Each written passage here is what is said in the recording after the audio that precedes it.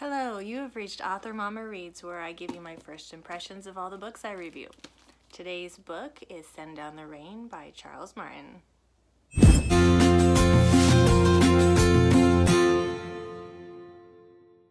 My first thought when I started reading this book was, oh my gosh, it's first person. I don't really read first person. The first chapter was first person, and then the second chapter was about something else, and then the next chapter was about something else, and I had no idea how any of it worked together at all until I got to the next chapter, which confused me even more. And it was gritty, and I could tell kind of like a man wrote it. Like, it just felt, I don't know, a little matter of fact, a little heavy. And that has nothing to say about men. It felt like it had that kind of edge to it. The first 3 chapters discouraged me, and then there were some disappointments in there, though. There were some disappointments where I was a little frustrated with how the chapters were going, although I kind of saw finally how everything was pulling together, so I waited and I skimmed a little bit, but it was hard to skim. It's hard to skim with this book. But I got to chapter 20, and I was like, ooh, mystery. This is cool. So that's where I'm at. I don't know if this is a Christian book. I've been wondering that. There's not really any mention of God. So maybe the person who suggested it just really liked this author, so I just assumed it was a Christian novel. It's clean. Nothing's happened in it. There's no swearing. Might just be a Christian author, but like nobody's a Christian in the book at all. And she just stabbed someone in the hand. Oh my gosh. Now, I don't even know where to start with this book. This is actually my third review. My third attempted review. I will show you what I said in my first review.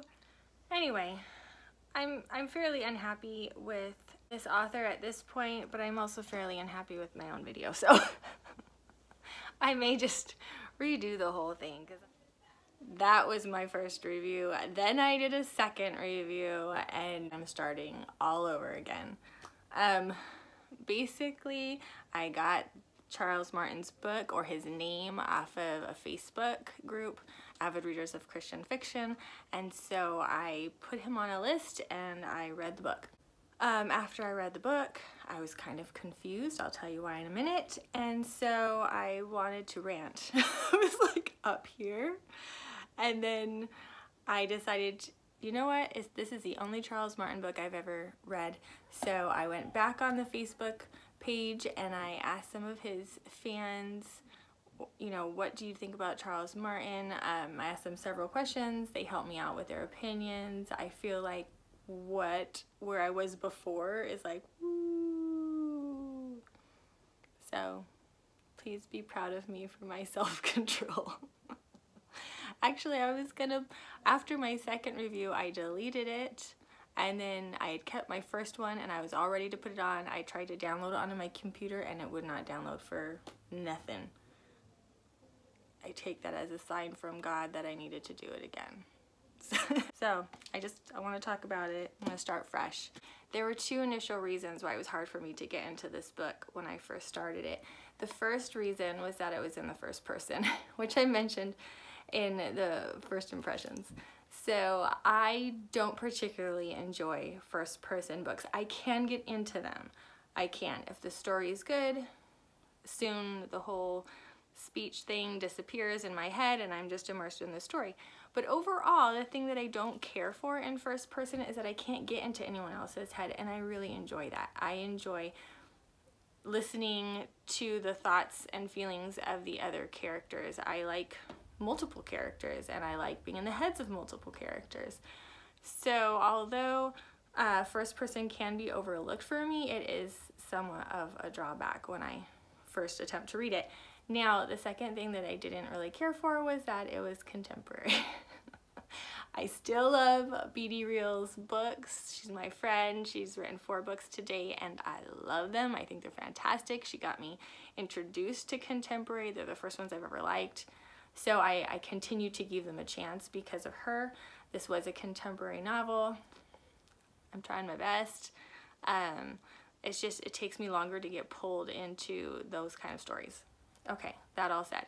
The story was about, it was actually confusing at first. I didn't know what the story was about, but the prologue opens up with the little boy and his brother on the beach. It's a terrible situation. The father's leaving them, the mother's crying and breaking dishes in the house behind them. And then the next two chapters, chapters 1 and 2, are in the third person, or I think they're the only chapters that are that way, where they introduce these completely different characters. So chapter 1 is about a man who gets into his semi after 2 or 3 days of staying up to go home. He calls his wife and tells her that he doesn't think he can make it, and she throws a huge fit. She's kind of a brat and you don't like her. Ah, come home, you never come home. He makes the drive and it incinerates inside his vehicle when he falls asleep at the wheel and drives into a pylon. Anyway, so that's that. I was like, what just happened? These aren't real spoilers. They're in the very first couple chapters. So the second chapter is about a drug cartel lord with a girlfriend and her 2 kids who he treats horribly, like horribly. It was awful. And then the third chapter was back to first person, so I knew it was the little boy. He was grown up, he was in his 60s, he's in a doctor's office. I was just wondering how the whole thing fit together by that point. I put it down. I was sort of done. And I set it down. It was kind of gritty, kind of heavy. It just was. I didn't care for the feeling, and maybe it's because we're all quarantined and it was just not something I wanted to think about. I don't know. It took me weeks to pick it back up again.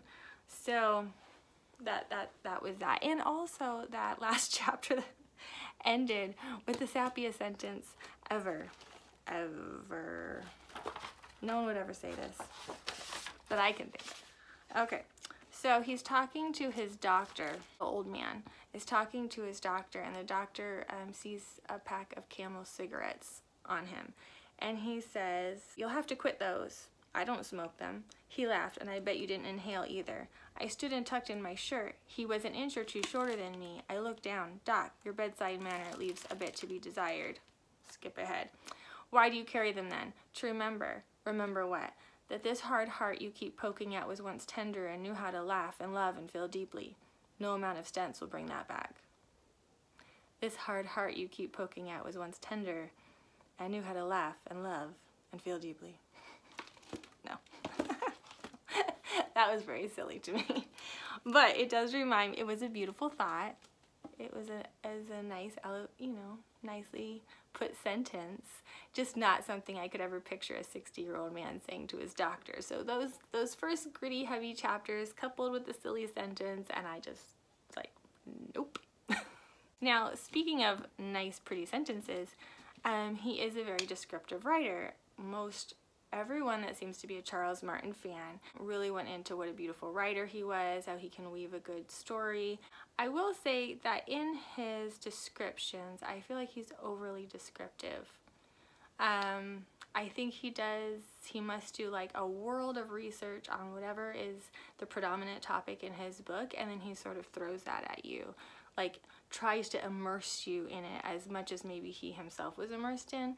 And I know that that's probably not true. He probably did like 100 times the amount of research he had to do to give us like a tenth of what he gave us. He seems to have this predominant theme that runs through. So like in this book, the main character Jojo, or Joseph, which is weird to me because Jojo to me is a girl's nickname, so that was very hard to me for the whole book. But anyway, Joseph is a Vietnam vet, and so much of his life obviously was colored by his experience in Vietnam and his experience coming back, which was horrific for so much of the military. And so there was lots of interesting details in that, historical little details, but I felt like he relayed his experience like too much.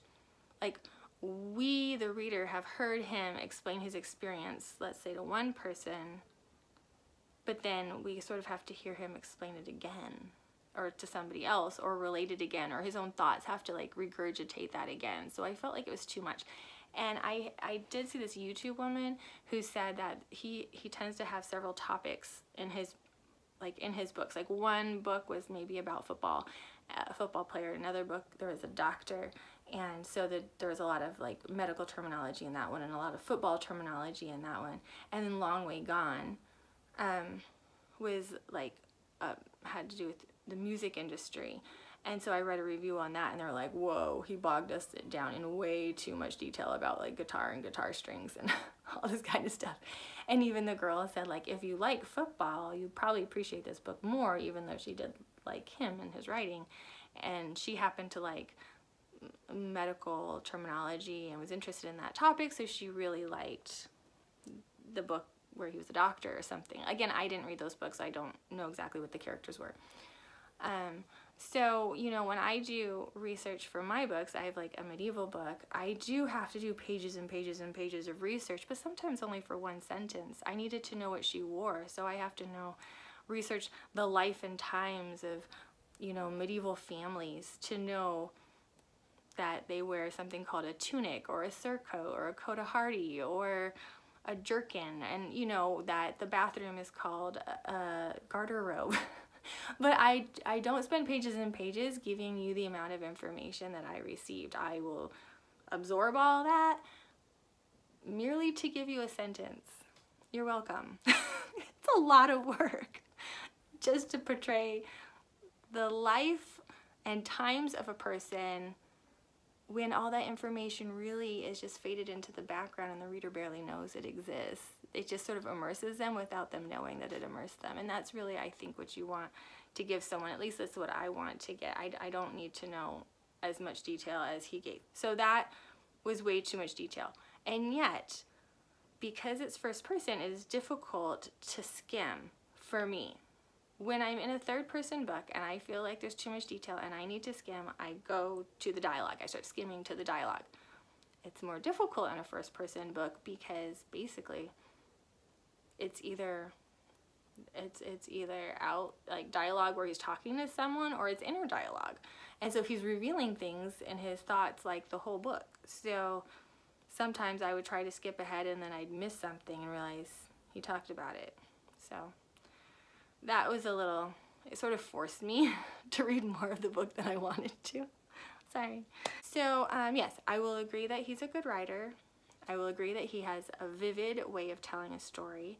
There was many sentences that I was just like, whoa, that was a good sentence, or whoa, that was a great thought. I tend to pick those up. If there's a book that doesn't have any like actual sentences that I love, I'll notice.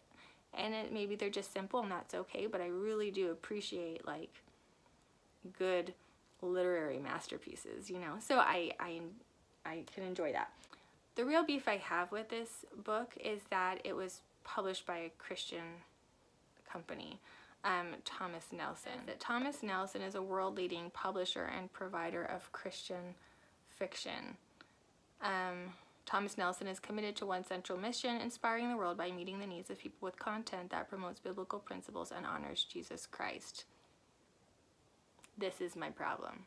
If I hadn't known that Send Down the Rain was written by a Christian author or put out by a Christian publishing company, I would never, ever, ever, ever have thought it was a Christian book. It was a clean read. There was some content in it, but there was no like swear words or body parts mentioned that you didn't want to read about, or anything like that.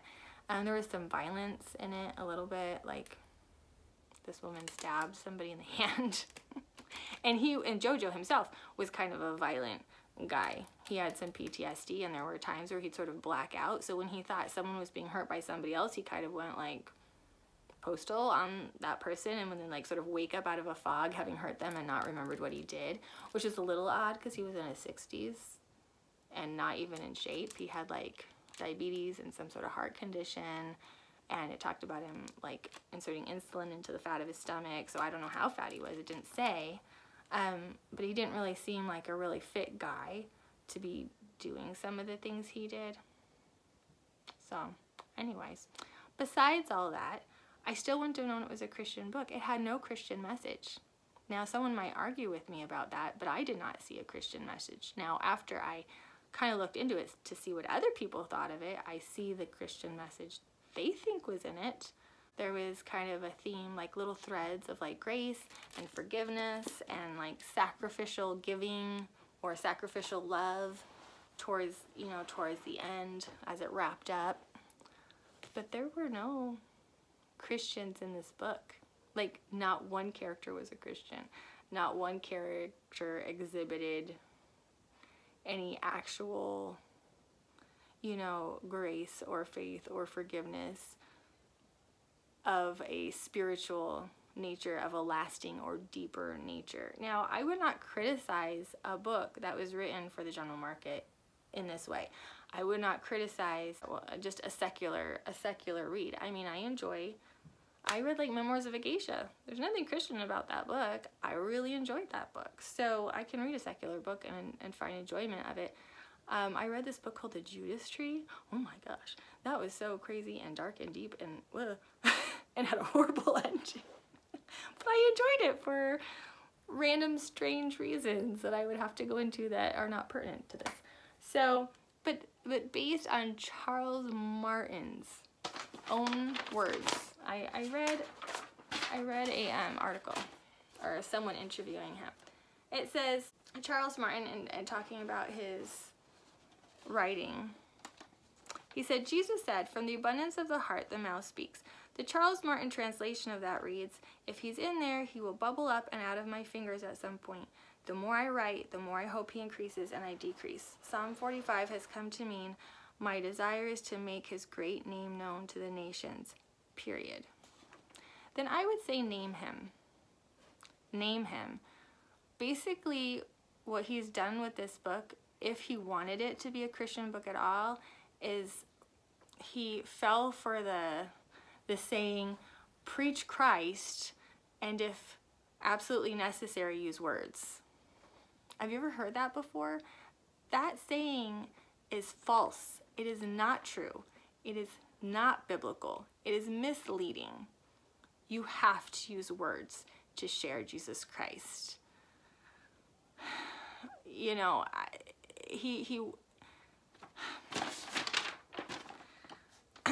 when people, he says of people who read his work, he says they pick at old wounds because I think that's the way the Lord works.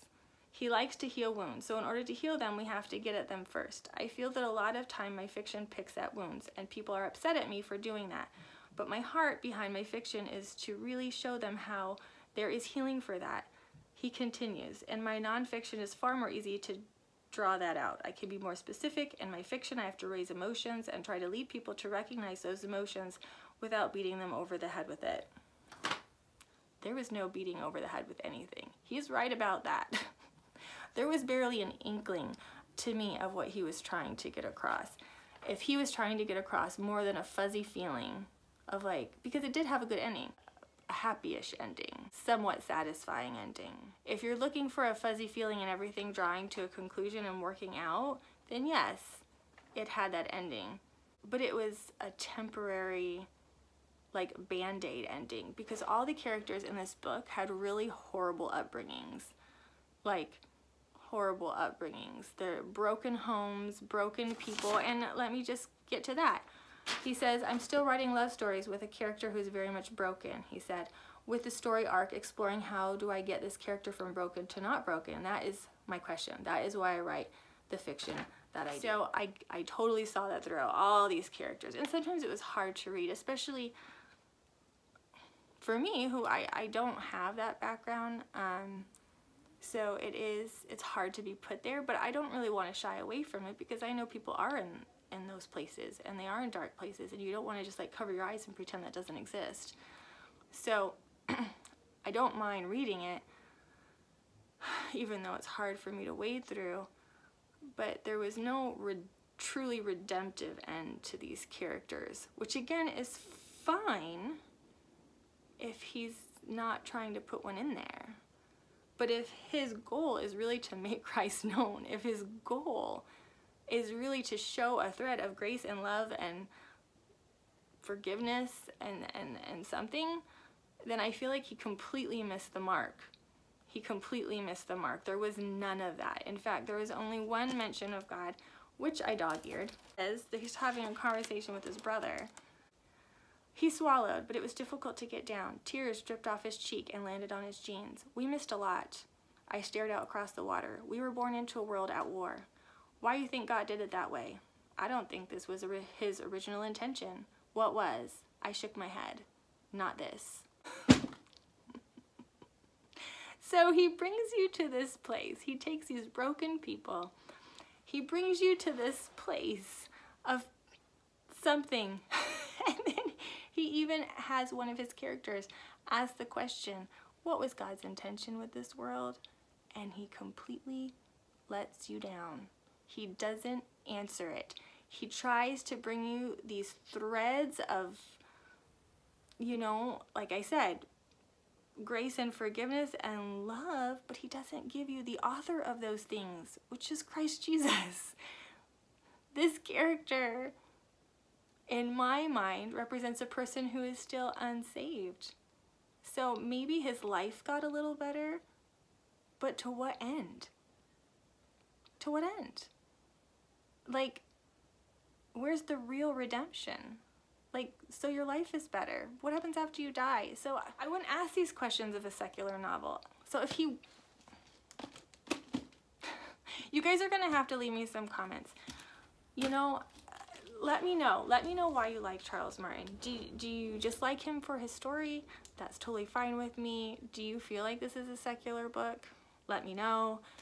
Do you feel like this is a Christian book? And do you feel like those biblical threads that he may or may not have tried to insert in there can be defended? Did you feel any of that? So, because I read Christian fiction, and sometimes I don't, but when I do have certain expectations of the genre, and I did not feel like he delivered that in here at all. I was very disappointed.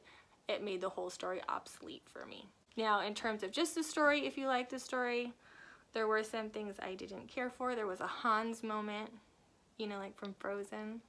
So when Hans is under the boat and he lifts up the boat and he looks at Anna as she's walking away, he'd fallen in the water, and he gives her this like look of like affection, like, oh, you know. She was not looking at him. It was a completely false moment, a misleading moment, and disingenuous, because really he had bad guy thoughts. He was like, I'm gonna try to marry her, and I'm gonna try to kill off her sister, and all these other things. So he wanted to be like a king. Well, it was disingenuous for the movie to portray him with some sort of kind-hearted reaction when no one was looking at his face, because that is when your real emotions come through and show. In an unguarded moment, there are hints of the real you and your real purpose. And so, yes, I know that Disney, I think I heard that Disney wasn't gonna make him like the real bad guy at first, and so maybe that's why that scene was there. This is not about Frozen, really. So, but going back to the book, there is a character in the book who, when no one is looking, and in the third person, they portray him as one thing. There should have been hints. There should have been hints, because it felt disingenuous when you later in the book find out that he is another thing entirely. I did not mind the twist. I thought the twist was great, but then they should have not tried so hard to make me believe he was something else, because it felt false here. He needed to do something different over here so that here not only made sense, but I could like agree with it, agree with what happened. So there was that. I also had a problem with Jojo when he came in contact with the drug cartel lord's girlfriend. He committed this act of violence to help her that I just didn't understand why he would do for a stranger. And yes, he's the bad guy. The drug cartel lord is the bad guy, but still, Jojo didn't know him from nobody. That was weird. And my daughter's at the door. And also, what ended up happening to the drug cartel lord, we didn't even get to see. And I'm not going to tell you what it is, but I'm going to tell you that although it's not something you really want to like view and linger long on, it was incredibly unsatisfying as a reader who hated the drug cartel guy to not see what happened happen or play out. We were just sort of denied satisfaction. I didn't like that either. So there were certain things. Also, there was a description of this girl named Susie who was a radio host person, and there was way too much description about Susie for such a side character as she was. I saw how she played into it later. I got it. I didn't care for it. So those are my own little things I didn't like about the story. Overall, I think he's a good storyteller in this book for the secular market. I saw one person give a review actually that said there's too much Jesus in this book. There's not one mention of Jesus in this book, so I find that very funny and confusing. I so wanted to give Charles Martin a chance that I did start looking up some of his other books. I saw that one of his books, now real quickly, Long Way Gone is a retelling of the prodigal son, so from the Bible, so I know that one has a lot more of a scriptural message in it. He also has a nonfiction book called, I think, What If It Were True? I read like the intro of that they show on Amazon. I won't give my opinion on it because it was not enough of me reading it to be able to give an honest opinion of it. I had concerns, but at the same time, they might have been unwarranted. So, I don't know. I'm not going to comment on that. I did see that he had a book called The Mountain Between Us, and then I saw that it was made into a movie. So at 10:30, after I read the book, I pulled up the movie on Amazon and I rented it and saw it has Kate Winslet in it and this other British black guy. It was a really cute movie. Cute is the wrong word. I'm trying to think. I like those two actors together. They made a good pairing. The movie was about, you know, an airplane crashing in the middle of the Rocky Mountains and them having to sort of struggle to get back to civilization. There was a big sex scene in the middle of the movie and the characters were swearing. So I just thought, you know, that added to the fact that I already felt he did not have any sort of religious message in this at all. Kind of put a bad taste in my mouth at first, but I went right back on Facebook and I said, is there a sex scene in his book, you know, The Mountain Between Us? And people were quick to jump to his defense and said, no, there's no sex scene in there. No, it's a very clean movie. No, the movie did not do the book justice. One person even said that Charles Martin was not happy about the way that turned out in the book. I couldn't find that, but I think she said he mentioned that at a speaking engagement or some sort of like writer's conference or something. So I'm not sure. My overall feel of this book is that though I can appreciate his writing and the amount of effort he puts into his books and storytelling and the research he obviously does to truly understand the thoughts and feelings and emotions of a Vietnam veteran and to try to get all that across, I was too distracted by what wasn't in there, a true redemptive message. So everything therefore fell flat to me. The whole buildup of these broken lives to me should have come to a different conclusion, and they didn't. And so my expectations were not met. So I would not put down all these people who are die-hard Charles Martin fans. I can understand why they like him as a writer. But as someone who appreciates good Christian fiction, this definitely did not meet the mark for me. Next, I am going to be reviewing Susan Meissner. I already read her The Last Year of the War, which is another contemporary novel, also first person. But I already finished it. I finished it in one day. I will let you know my thoughts. I am therefore going to finish reading another book I have by her, which I thought, I'm sorry, it's called A Sound Among the Trees. I thought it was a historical fiction by the cover. So far it's not. It is still contemporary. I thought by the back blurb here that it was going to be both have a historical thread as well as a contemporary thread, and that they might be jumping back and forth between those two time periods. That's what it kind of sounded like to me, but so far not so. I haven't read a lot, but it has no chapters. Look, no chapters. That's weird. I have read something like 10 chapters, and so far it is all present day, or, you know, more contemporary, not 2020.